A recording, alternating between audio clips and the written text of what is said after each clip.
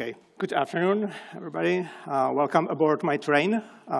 This talk will take you to deep waters of MQTT protocol, which is not a new topic, but I will try to present a kind of a new point of view how the MQTT can be misused in unusual kind of ways. How many of you know MQTT protocol? Just, yeah, great. So I will be your train operator today. My name is Martin. I used to work for Avast for 12 years. Now I'm independent researcher. My domain of expertise is mainly like everything low level. That means from chip and for a few last years also to cloud. I have few vices myself. I'm a pretty heavy coffee addict. And with that comes also my hobby, which is breaking the coffee machines and reversing them. And if you want to ask my age, I can tell you I remember the BBS bulletin board system, and that's all the information I'm going to present you today came from. No, just kidding. So let's make a plan for our journey or for our trip today. At the first stop, we will do some planning. So I will try to explain a bit what the MQTT is for those who don't know, and also to map the landscape. So how is the situation with the MQTT protocol out there, specifically like the publicly facing MQTT servers. That means like the servers connected to the internet and available.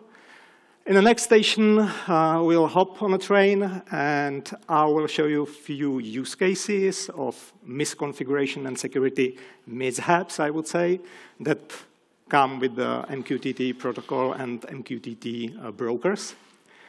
Then in the next stop, we'll change the train, and I would like to show you how it is possible, basically, from like hop from the MQTT and Ethernet, internet protocols to a different technology. So for example, ZigBee, Bluetooth Low Energy. Then before I leave you at the terminus, we will do a short demo, which is probably the cherry on top of this presentation, when I'll show you how you can misuse the MQTT to break the whole perimeter from the inside out. And at the terminus, I will leave you with a few thoughts. You can ask questions if there's going to be a time left. So usually my talks about IoT and the IoT security itself starts with a like IoT rant about how bad the situation is, how the S stands for security in IoT abbreviation. I will skip that this time because that could be pretty long talking. I will leave you with this quote that for me is like just on point with the computer security and specifically with the IoT security. That's how it is. And to prove it, I will show you how bad the situation is now. So speaking of MQTT, like I have this naive model for you who don't know what the MQTT is. It's very handy, lightweight protocol that it's based on a publisher-subscriber model. So you can basically publish to some topic. On the other side, there are subscribers that subscribe to a topic, and the broker itself, which is the implementation of the MQTT, realize the messages. To be more versatile, it allows you to subscribe as a subscriber to wildcards topic. So for example, the last subscriber here on the picture basically consumes all the news for either the weather or a sport news. So this is basically a very simple model. This is how it is. In terms of some specifications, as I said, it's a publisher-subscriber model. It's payload agnostic, so it really doesn't matter what the payload is. It's just for the implementation, it's like a binary blob. So whatever you put in there, it got transmitted. The topics are organized in tree-like structure, what you've already seen. When subscribing, the wildcards can be used. There are actually two wildcards. The one is hash sign, which stands similarly to file system for asterisk, so anything. And then there is a plus sign, which means like one letter in terms of, for example, the file system and file names. In this case, it means like one level in a tree, one and exactly one. Usually, it operates through TCP port on 1883. If there is a TLS implementation, it uses 808083. Two distinctive features of the MQTT itself are last will and retain topics. Last will is basically used in an environment where the connection is not very reliable, and it's used in a way that when the broker loses the connection with the client, it's able to publish on behalf of a disconnected client some payload on some topic, which is set during the connection. So that's typically being used for notifying all the other subscribers that the client went offline, for example. The retain topic is just a flag when you're publishing. You can say this is retain content, and the content stays at the topic. So whenever it's like a last state of the topic. So whenever any new subscriber subscribes to a retain topic, it gets immediately the latest status, or the last status, sorry. In terms of implementations of this protocol, the most prominent and probably most famous one is Mosquito. If you crunch a bit of data, you will see that like 80% coverage or 80% of MQTT servers around the internet are based on a Mosquito server. This particular implementation supports ACL lists, which is very important part. You can set basically like fine-grained access to topics and clients. So you can say this client can access this topic, this client can read only or write only. So it's a very useful feature. Then the implementation supports obviously the plaintext transport, which is over TCP, then TLS, and also WebSockets. In terms of authorization and authentication, you can have like the username password combination, client certificate.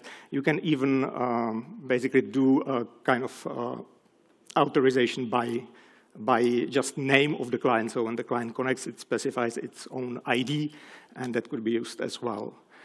What it allows on top of that is like you can create multiple listeners. That's handy for a situation when you, for example, have, I don't know, you have clients that are not, let's say, computational able to support TLS. So you have like a segment of network when there is no TLS supported.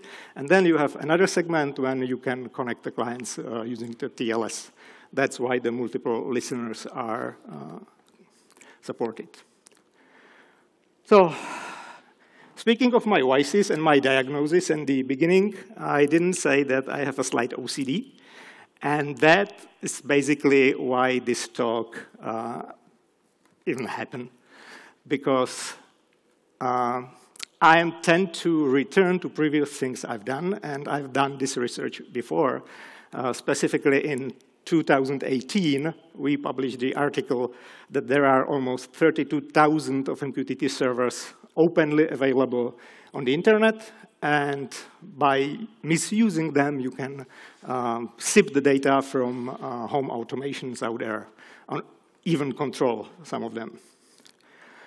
So I returned back, and the whole thing is because of the out-of-the-box problem. That's the term I came up, maybe. Maybe it's like normally used. But the thing is, almost 60% of installation of MQTT servers have never been set up. So that's a common problem. We know it with everything, basically, not just the software packages and devices.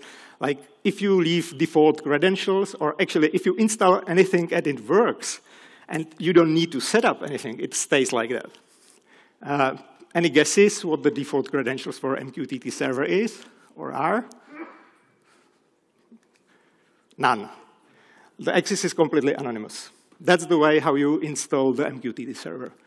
Just to prove it, I'll have this very short demo recorded. So up there is a VPS server publicly facing the internet. And by just issuing the apt-get install Mosquito, you'll install the Mosquito server, the daemon starts, and it just works. It's open, and you've created in 11 seconds instance of an MQTT server that is widely open to the internet. So that's the probably main problem why there is so many servers out there. So since 2018, it got better a bit. So we've been in a situation where the defaults, if you don't specify the anonymous access in a configuration file, was to true. So you had this implementation that is able to do all this kind of stuff, like, such as TLS, ACL, authorization authentication, but nobody ever used that. So it improved a bit. So fast forward to 2022. In a new version of Mosquito implementation, the default is to false. So no anonymous access is available anymore. But still, nobody uses the ACL lists, which is a huge problem, and I'll show you why. If we run the showdown query on most prevalent MQTT versions nowadays, this is like really fresh data, you can see still the version 1.48, which is full of vulnerabilities, is out there, and it's on the top. What's more interesting here is these are the servers that are openly available on the internet with no authentication. And you can see there are even the versions 2.0. So that's kind of interesting fact. And the reason for that is obviously because it inherited the configurations. And also sometimes, you know the feeling, you upgrade something and it stops working. So you just change the configuration and allow all again.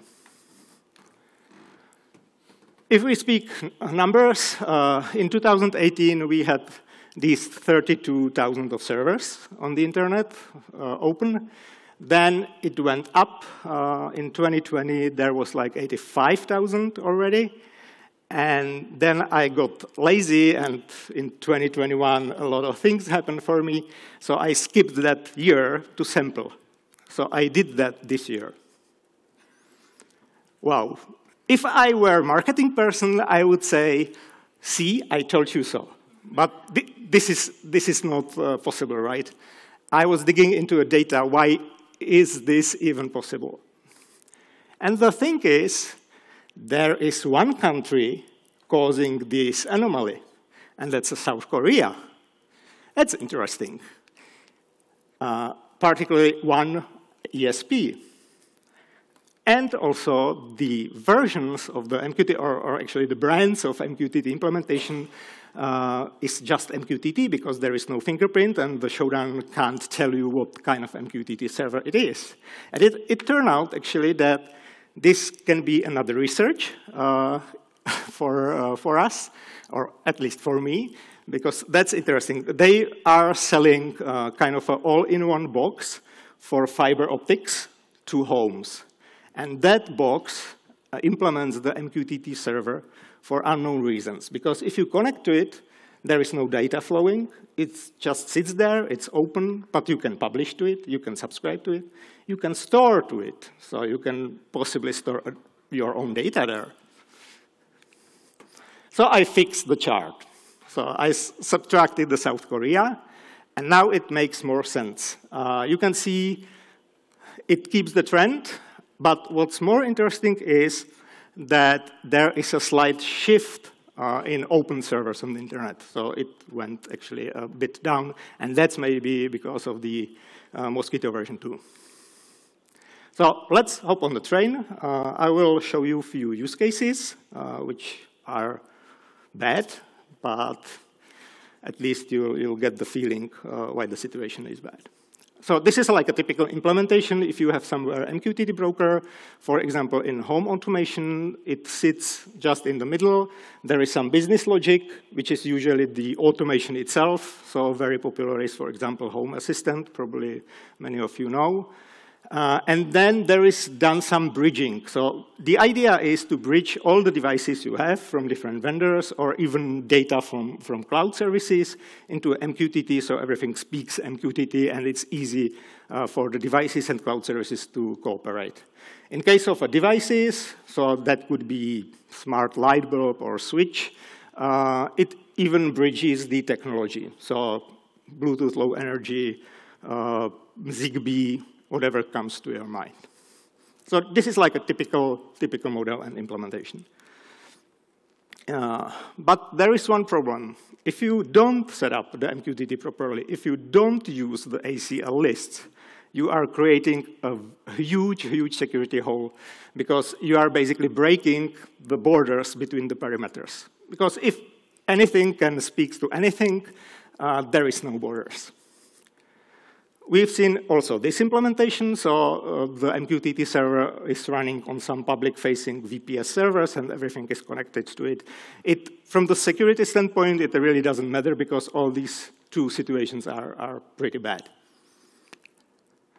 So this would be my first recommendation. Always set credentials. Always use ACL in the case of MQTT, and if possible, use TLS. You will see this slide once more, maybe twice more. So this is one use case, for example, and it's a case of what we call data poisoning. Actually, there is no issue. This is some BTS station somewhere in Serbia spitting out the data or telemetry data through the MQTT server to the public internet. Like, I know it's bad, it's leaking data. For example, part of the data is like numbers of key cards being used to access the BTS station through the electric lock. But still, it's just like telemetry. You can't really control anything through that open MQTT server. But the problem is, if you don't set up ACL, the data is still read-write. So if an attacker connects to this server, he can easily poison the data. He can change the telemetry, and that could be a huge problem. For example, the snapshot from the camera is updated by the station once a minute. If you're going to update it every second, you can overwrite, basically, and poison the data, the telemetry. Another application or another use case is an application called Anthrax. That's an Android, iOS application often used by home automation or just to basically share your geolocation with the rest members of your family or with the home automation so the automation knows where you are. That's all good. The problem is it speaks to MQTT and many users connected to MQTT that is open to the internet. In that case, you have a live stream or live feed as an attacker about where the user is. And you can easily record it over a period of week, in this case, and deduce some, let's say, behavior. You can find out where his house is. So this is really bad as well. If you look Showdown and basically search for Anthrax topics, you will see a lot of devices or a lot of MQTT servers out there with this topic. Pretty unique thing is this application. That's, again, for Android, iOS, I think, maybe just for Android. And the idea here is you can create your own dashboard to control something through MQTT. But what is unique in this case is that the configuration of the dashboard, including all the scripts, all the basically tweaking you did, is stored into one big JSON file, which is published to the same MQTT server and stored there as a retained topic. So if you are an attacker, you just connect to a server, consume these topics, or consume this topic, and you will have the exact copy of the dashboard of someone else. And you can really use it, right? So again, all these things, all these use cases can be mitigated just by setting the credentials and using ACLs. Possibly use TLS as well. Now, let's see how we can change the train, so how we can actually reach out to devices that are not connected to Ethernet or Wi-Fi. I didn't want to mess with someone's devices, so I prepared a short demo. We will be speaking about an open source firmware, which is quite common as well in home automation. The idea behind this open source firmware is that you can create your own device, which speaks MQTT on one side. That's handy for the home automation systems, and different technologies on the other side. So Bluetooth Low Energy, LoRa, GSM, GPRS, however you can configure the firmware. And the problem here is, usually with the Bluetooth Low Energy, it's used for a kind of, I don't know how to call it, it's like a presence control or presence detection. So it basically scans its surroundings with the BLE and uses that for the automation to know that the particular person or device is in reach. So you are at home or you are in some room. That's basically the idea behind it. But the advanced feature of this firmware is also that it's able or capable to write. And if anything is able to write, what could go wrong, right? It's done in a kind of not very intuitive way, but this alone is just enough to write to some BLE device. So you just need to send to a topic which ends with /config. That's the counterintuitive part. JSON, which includes the address, the Bluetooth address or MAC address if you wish, then the UUIDs of the service and the UUID of the particular property you want to write, and then the payload, and that's it. So if you find this topic on the internet, on the open server, you can scan the surrounding of the device, and you can even control the devices. So meet a unicorn board. That's a toy I brought back from US when I was there. It's a Lego-like toy. It has an RGB horn, few servos, and it speaks BLE.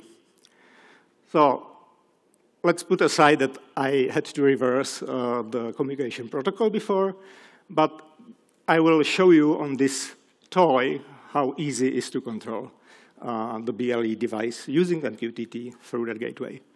So you can see the unicorn bot sitting on the table. Next to it, there is kind of a monitor of what's going on a MQTT topic, Open MQTT Gateway BH. So we can see how the data is flowing, and a terminal down there, or shell. So I prepared few payloads that I'm going to send through just the MQTT, through that Open MQTT gateway to BLE device. So you can see the data flowing through the MQTT, and the unicorn bot reacts. That's a funny case, and it's let's say nothing serious. But I can tell you that, for example, this toy is also able to update a firmware over the BLE, and there is no check.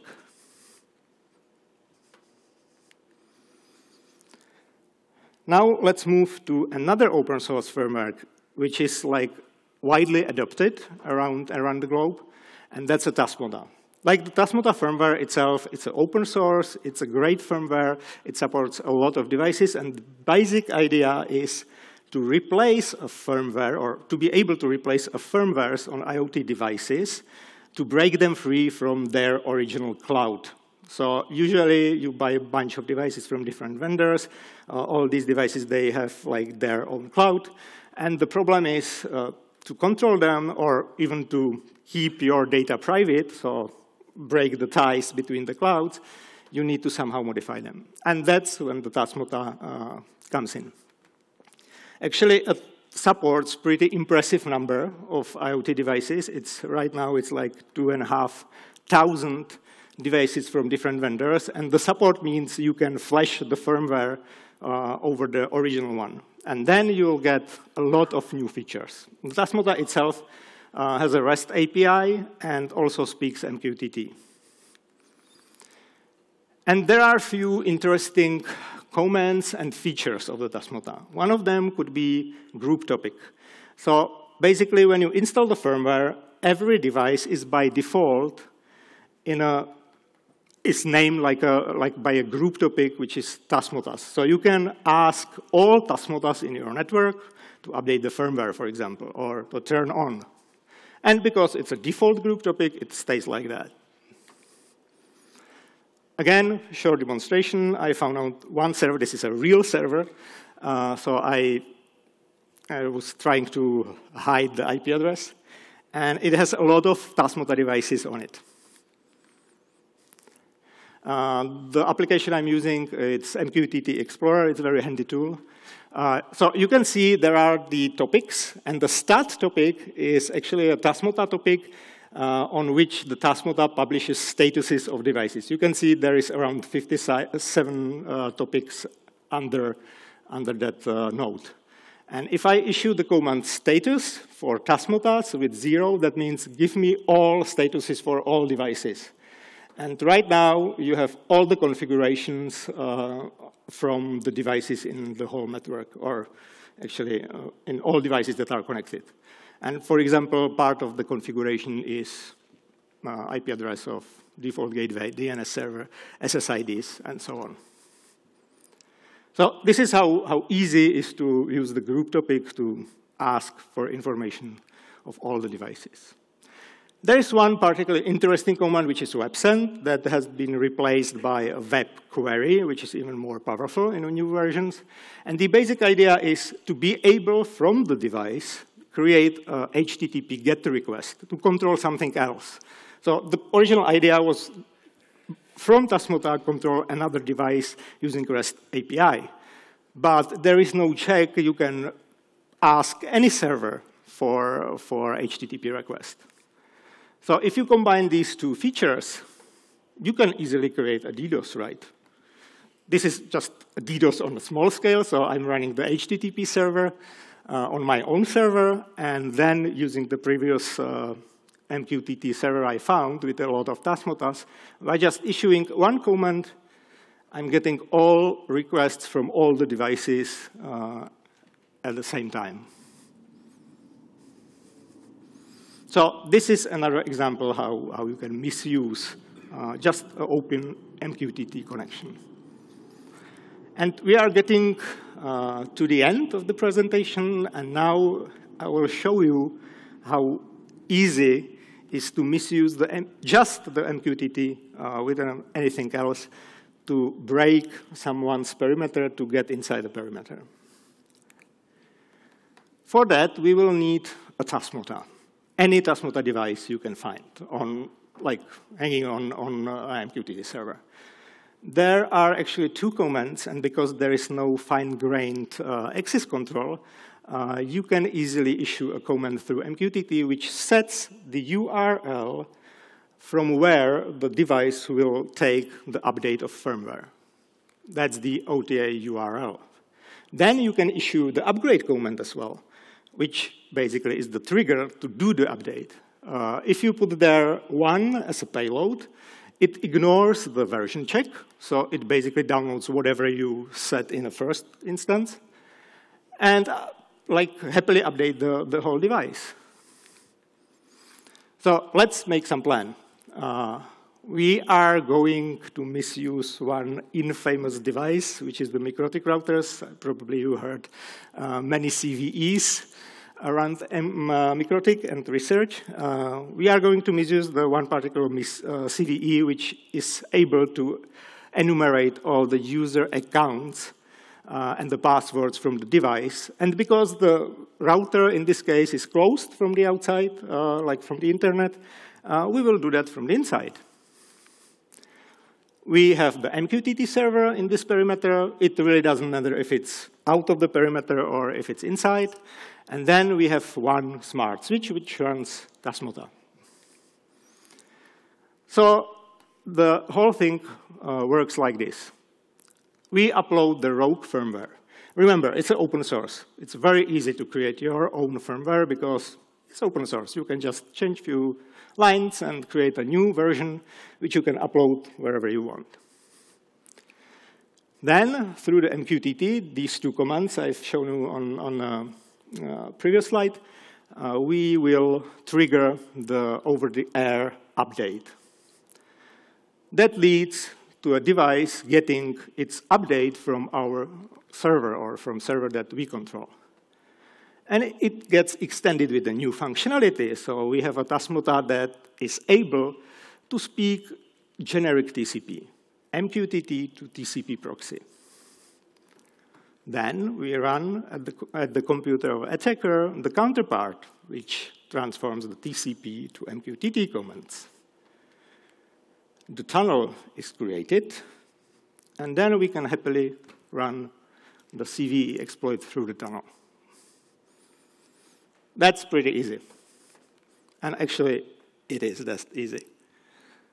These are the devices we are going to exploit, just for you to have like the physical look of the devices. So that's the switch and the MQTT router. And this is the only thing we had to do in the firmware. We added 3 new commands: TCP connect, TCP send, and TCP close. Then we modified the main loop, which processes the data, and that was it. It's like 20 lines of code, maybe, altogether. And this is a demo of the first step, updating the firmware. So this is our rogue server, where the Tasmota and the rogue firmware is located. Then using, again, just the MQTT to publish into open MQTT server, which resides inside the perimeter. We are going to issue the demo switch, which is the name of the device, and the command OTA URL without any payload. That gets us current configuration. So this is the default configuration for the Tasmota firmware update URL. Now we issue the same command, and as a payload, we'll put our malicious URL. So if everything works, we should get a kind of result from the Tasmota, or which says that the address changed.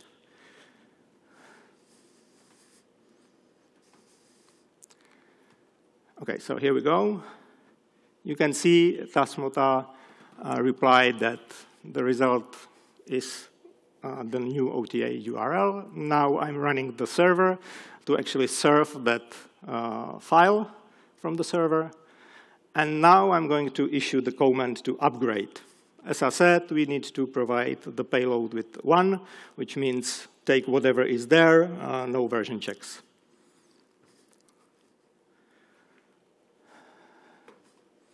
Yeah, and you can see the request is being made from the Tasmota to a rogue server for the firmware. The device goes offline. Now the update is taking place. So it shortly goes online again and do the final restart. So from now on, the device, you would probably even notice that the device restarted itself. So from now on, the device is extended with that functionality that talks MQTT to TCP. The next stage is actually to attack the router, we need to know the IP address of it. And we can leverage the Tasmota again. We can leverage the command for getting the status of the device, which contains the configuration of a network. From there, there will be probably a default gateway, and we can assume that the default gateway will be the router IP address. So let's do that.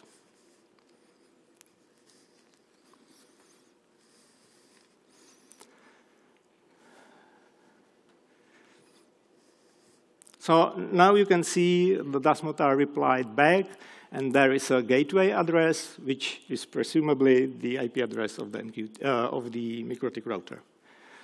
So now, the only thing we need to do is run our proxy script, which takes the MQTT server, then the local port it will listen on, which is 10,000 in this case, then the target IP address, and the target port. In case of the Winbox vulnerability, the target port is 8291, which is the interface for the Winbox management protocol, and the name of the Tasmata device again.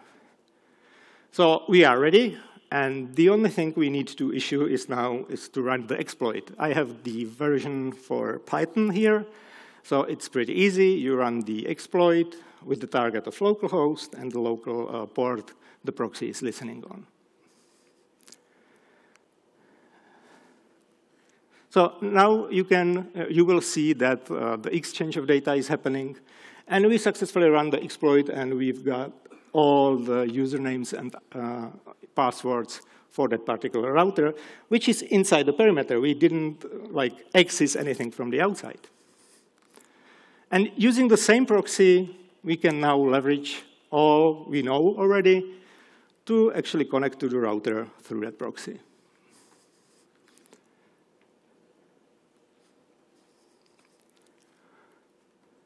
So you can see I'm again connecting to localhost, port 10,000, and I'm using the already exposed credentials to connect to the router. The exchange of data is happening through the MQTT.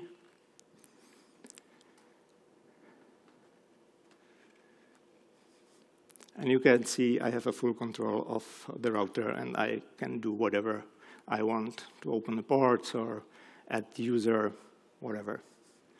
So that's how easy it is to proxy a traffic in someone's perimeter just using the MQTT.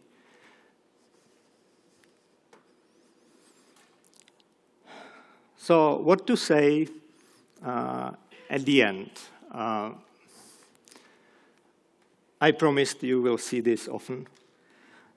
In case of MQTT, this is really crucial, and especially the part using the ACL, because nobody really sets the fine-grained access control in MQTT servers, and it's a mess, and it's a huge security risk, because you can update firmware.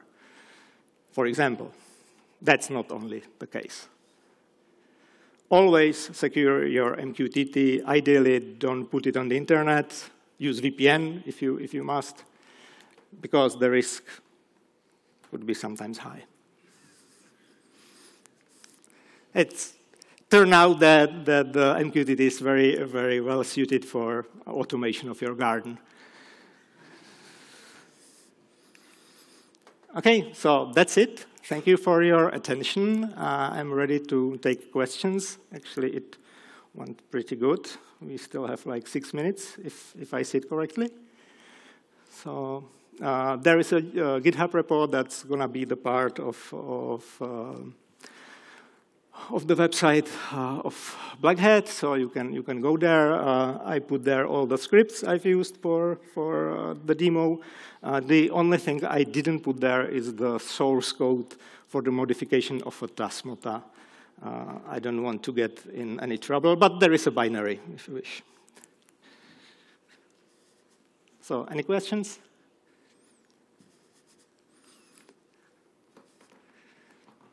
So, in that case, thank you for your attention.